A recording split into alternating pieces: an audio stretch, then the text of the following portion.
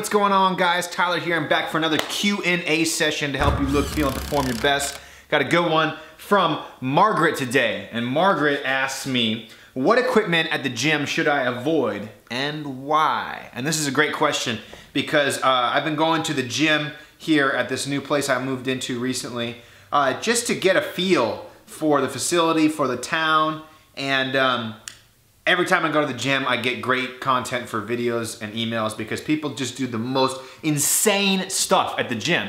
You know, like just the other day, I saw a guy there, super jacked, right? So when somebody's really ripped, you'd think you could walk up to them and tap their mind for advice. But this guy was doing a one-legged stand on a Bosu ball, hinging forward at the hips, doing a tricep kickback with a 5-pound dumbbell, right?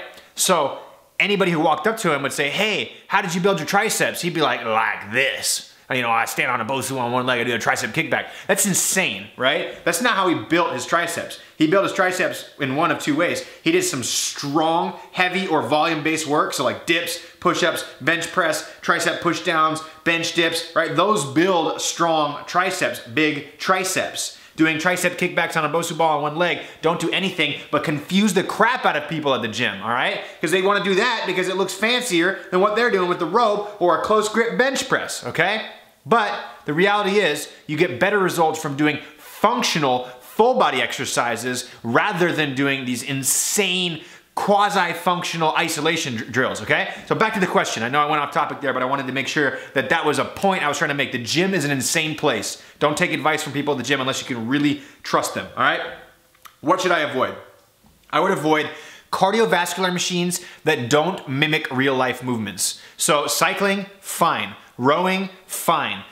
Stair stepper, yeah, I don't know about the stair stepper so much. I'm wishy-washy on that one. The elliptical, I'm not really a big fan. You're doing this motion that you would never really be doing in real life, so I'd avoid the elliptical. I would avoid the stair stepper. But by all means, get on a cycle, get on a rower. Those are fantastic pieces of machinery. And then the treadmill is gonna be give and take. Some people think the treadmill is bad because your eyes don't actually see things crossing you while you're running. Have you ever had that experience where you get off a treadmill and you're like, oh my God, like, I feel like I'm falling forward as I get off. You're like, ugh, you do that kind of weird thing off a treadmill. So there could be some negative benefits to a treadmill, but you know, they're kind of in the middle, okay? So that's the cardio side of things. I would avoid the stepper and the elliptical, and I would really stick to the bike and the rower. Those are my favorite ones. And you know, actually recently I've been into the infinity rope, the thing where it's a rope and you just keep climbing like this. Friggin' fantastic cardio machine, killer workout.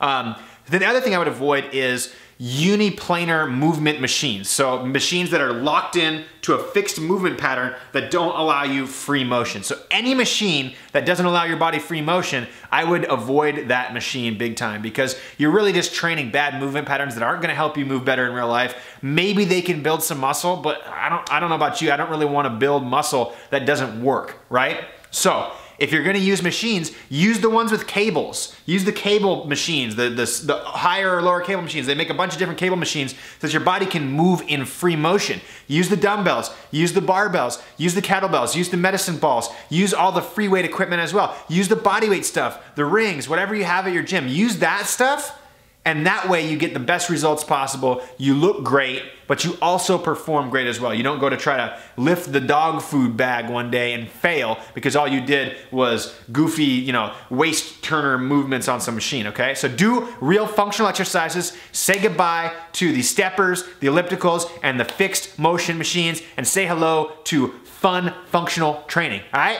If you guys dig this video, like it, leave a comment. Let me know, what pieces of equipment should you avoid at the gym? What do you think? Leave a comment below, let me know. Otherwise, I hope you enjoyed this video. I wanna help you look, feel, and perform your best. If you got any questions, leave a comment, let me know. Subscribe to the channel so you can get more videos just like this so I can teach you how to look, feel, and perform your best.